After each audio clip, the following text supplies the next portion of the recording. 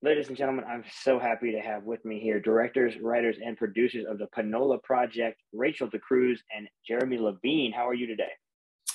Doing good. Thanks for having us on. We're really excited to chat with you. I'm excited to talk about this. This is such a cool, sweet, and really unique look at what America sort of looks like now, especially post-COVID. Can you talk a little bit about how difficult it was to shoot this thing, and especially in a small town like Panola, Alabama? I think everything in life right now is really difficult because of COVID and its relentlessness. But actually making this film was one of the more joyful experiences, I think, in the past slog of the last 2 years here. I mean, we really started it because we were tired of just being depressed about the state of the world, and we're like, there's still goodness out there. There are people doing good work, and we heard about this woman Dorothy, who's the star of the film, how she was running this vaccination campaign all by herself out of the convenience store she runs in this small town called Panola, and we showed up, and I mean, from that point forward, it was, making a film is hard, but as with that in mind, I would say things just went kind of remarkably well. And so much of that is due to the fact that Dorothy is just such a delight, such a dream to work with. And as you see in the film, she's kind, and she's like relentless too, right? So she gets everyone to take the shot, to sign up to get the vaccine. And so she kind of brought that same energy to making the film. And so was like kind of a co-producer in a lot of ways, and made our lives pretty easy in a lot of ways. I can totally see that. I like to use the word star because that's what she is. She is the star of this movie. She is the center of it, and she seems like such a sweet woman. And she reminds me of like a grandmother figure or a mother figure that's just taken this whole town under her wing and is trying to save them from all dying of COVID. Totally. I think that's so wonderful. Now, what was the decision to make something like this? What made you guys think this is what we need to do? This is a story we need to tell. Yeah, so like Jeremy said, we were sort of in the midst of depression, right? It's like COVID has been super challenging. We were living in Alabama at the time. And, it felt like hope was on the horizon, right? We had just come out with the vaccine. People were starting to be able to get vaccinated. But what we're seeing across the state of Alabama is that not as many people were actually going to get vaccinated as one would hope, right? And so I think we were really looking for a story that could bring some joy, some hope, and some just kind of a bright spot on the horizon for folks, given how challenging everything felt. And, it's literally as soon as we met Dorothy, we were like, oh, this is going to be like, she's perfect. This is amazing. All you have to do is watch the film. And like, I feel like as soon as you hear her voice, you kind of know, you're like, okay, I'm here for this woman. So, I think it just felt like the right film to put out in this moment when we're all kind of struggling and grappling with what does it mean to be living amidst a pandemic? How do we come together to support each other? And in particular, I think we were really interested in being able to tell a story about a rural community and how they were grappling with COVID, and a rural Black community too, right? Because a lot of times when we hear people talk about rural communities in the mainstream media, we're talking about rural white communities. And so it was important to us to be able to bring that perspective into the film. I think that is a wonderful thing, and I think that that's a story that doesn't get told enough. And you're right, rural Black communities aren't talked about enough. It's usually when we're telling that tale, it's usually in an urban setting, or in a metropolitan city or something like that. And I like the way that you guys told this. I have to tell you, I didn't know what to expect because it's a documentary and it's a short, and I'm like, you can't tell that interesting of a story in that much time, but you did. You managed to squeeze it all within 15 minutes. Just really nicely done. And I wanted to talk to you guys about maybe some things that you guys find as influences. Who influences you to make film? That's a great question. Wow, where do we start? I think I'm super interested in kind of where documentary and fiction kind of meet. And I've made documentaries my whole career, but I would say there's kind of a trajectory where things are always kind of, each film's like a little bit more structured like a narrative film. And so, there's films like The Act of Killing, I think are super interesting, where there's, the use of recreations. I mean, Errol Morris does super interesting work in that vein. I love the film The Arbor, where actors are lip syncing documentary interviews.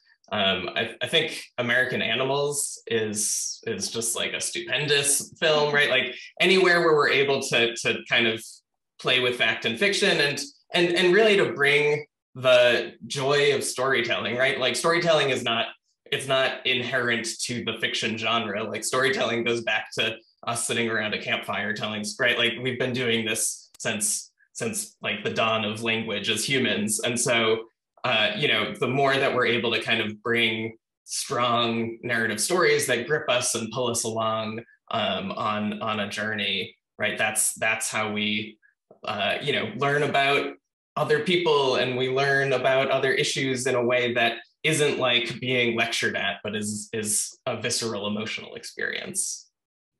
I like that. What about you, Rachel?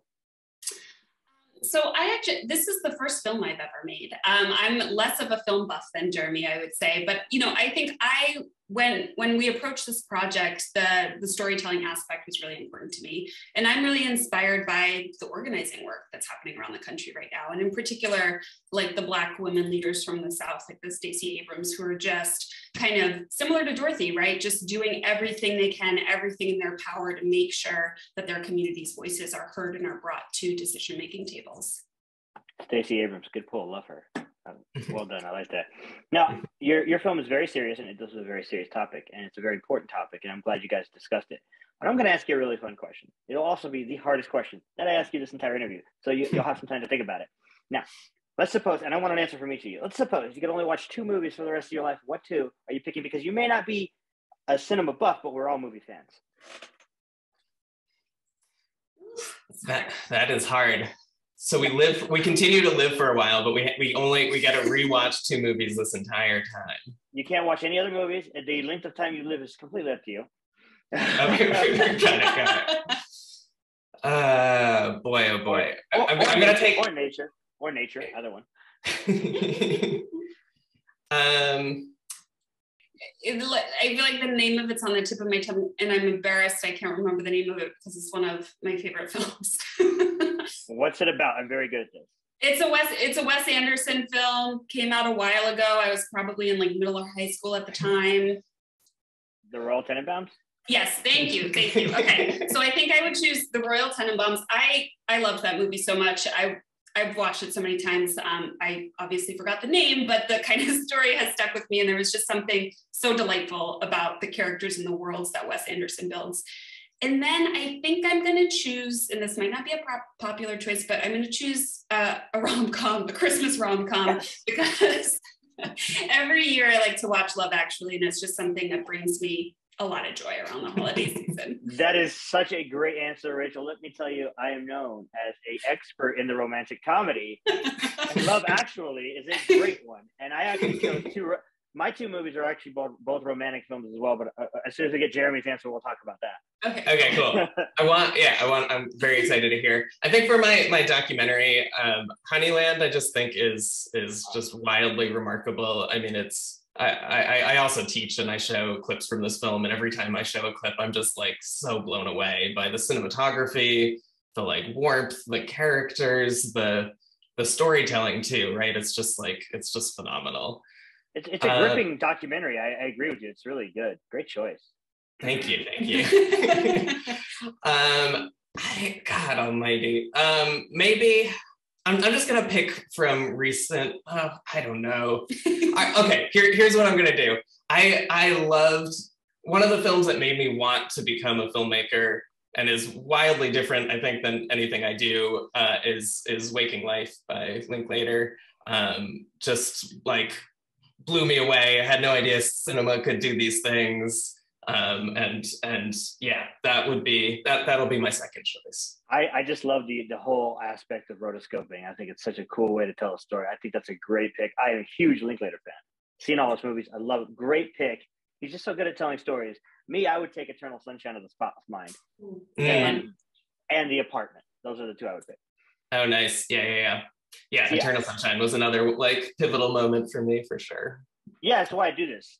It's literally why that movie is why I do this and why I get to talk to awesome filmmakers like yourselves.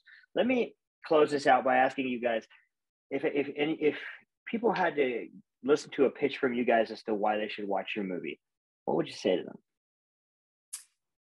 I would say this is a film about a pandemic, and yes, it's a film that's also about like the underinvestment in rural communities and rural Black communities and the ways that we as a country have failed these areas. And that sounds like kind of a bummer, but like this is a fun, right? Like we're very deliberate.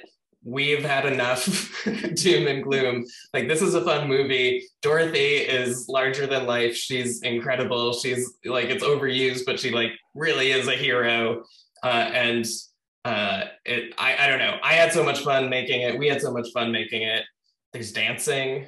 You gotta, right? Like you gotta love that. We've got some really awesome music too. Jermaine Mainframe Fletcher was our composer. He did a great job kind of building off of, we were using Marvin Gaye's Trouble Man as our inspiration for the musical soundtrack. And I think he did a really tremendous job. So if you wanna like, you know, figure out how do we move forward in a pandemic and have a good time doing it, then check out the Panola Project.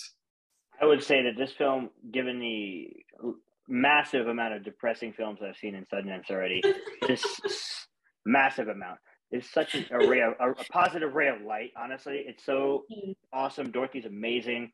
That scene where the nurse is like, the nurse says that he's like, "I'll only get it if you hold me," and she says, "So I held him." And then he said, "Well, if you're gonna hold me like that, I'll take 3 more." I'm like, that is amazing. Yes, I want that. Yeah, I mean, we've watched the film hundreds of times at this point. I still literally like burst out laughing out loud each time it happens. It just feels like I'm so grateful that we like had the camera there in that moment and that we were filming. Yeah, that laughter is just so contagious. So and if people want to reach you and to talk about your film on social medias, where would they do that, guys? Hashtag Panola Project. We will keep an eye on that and we will get back to people. You can also, we could give our own handles too. I'm at Jeremy S. Levine. And I'm at Hey Reggie. What was that, Rachel? At Hey Reggie. Hey Reggie. A conversation for another time. I would love to know that story. Yeah. That is awesome. Guys, thank you guys so much for joining me. If you guys get the chance to check out the Panola Project, you guys definitely should. It's such a ray of light in this dark and ridiculous time that we live in right now. Make sure you wear your mask. Make sure you get your vaccine. I don't care if anybody likes what I have to say about that. Do it. Save lives. Dorothy's not out there for nothing. Get it done, guys. Thank you guys so much for having me. I appreciate you. Thank you. This was great. Yeah, thank you.